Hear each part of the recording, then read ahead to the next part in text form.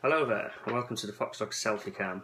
We obviously spend a lot of time here at Foxdog talking about how good our tenants are and how good our properties are and how little trouble we tend to have when managing those properties and those tenancies. Obviously, as with any business, as with any rental business, when you start to scale that, you're taking on more and more properties and more tenants. From time to time, you'd expect it to go a little bit wrong. So we're dealing with a minor issue at the minute to do with recovery of a deposit.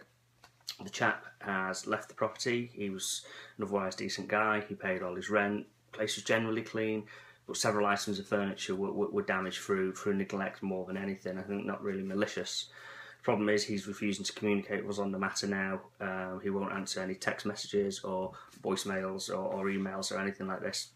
So the only route left open to us is to go direct to the Deposit Protection Service, DPS, which is the organisation we use to lodge our deposits with, and to start the statutory process for recovering that deposit without his input.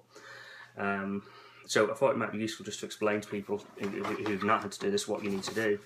And the very first thing you need to do is to obviously try to release the deposit and state what you need, what you want, and you need to leave that for at least 14 days before you start the statutory process. There needs to be that gap to give the tenant or former tenant the chance to reply. And assuming they don't get back to you, as is the case that we're dealing with now, you need to request the statutory declaration form, which needs to be posted out to you, but it's not downloadable or available online or anything like this.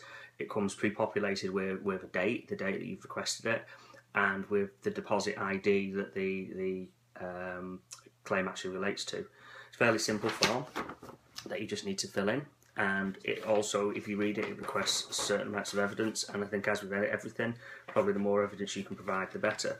So we've included quite a lengthy document that we've prepared. I think probably with a lot of agents, they would have passed this over to the landlord now for the landlord to deal with, or probably charge an additional fee in order to recover the deposit. We don't. We figure that you've got to take the rough with the smooth, and from time to time, if things go a bit wrong, then that's for us to deal with. We've written quite a lengthy letter. We obviously knew the property better than the landlord probably as well. We knew the tenant certainly better than the landlord. It was the relationship was with us, not with the landlord.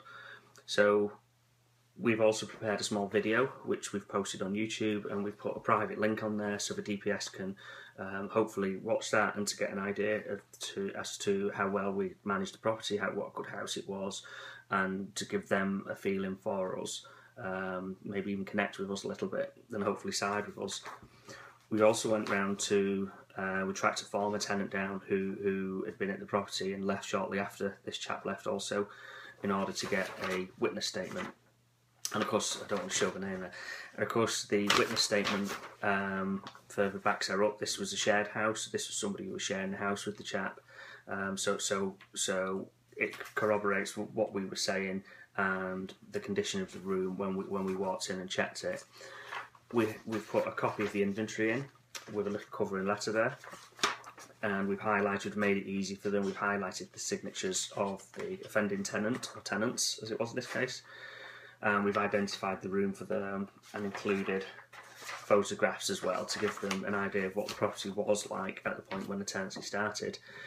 The final stage here now is I'm off to see a solicitor this morning who will just witness me signing these documents before we package them up and send them off to the DPS, and I'd expect that all of the requested funds will be with the landlord in the not too distant future. There's another Foxdog learning experience for you. I hope it's of use. If you need any help doing your own deposit claims, feel free to give us a call on Warrington 01925 699 030, or alternatively you can contact us at contact@fdp1.co.uk. That's Foxtrot Delta Papa 1.co.uk. Good luck. Bye bye.